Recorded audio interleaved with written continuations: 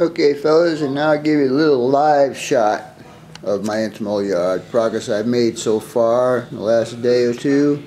Right there will be some semi-parking. I don't have a lot of room, so I have to kind of compromise with what I'm doing.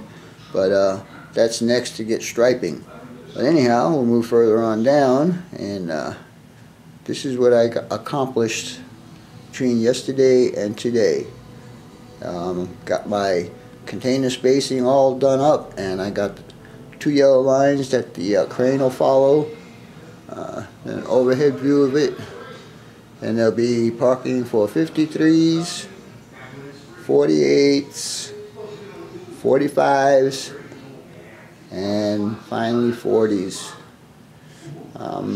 Still got to do some more striping to the MyJack cranes. And also I need to, as you can see, still need to finish up those MyJacks.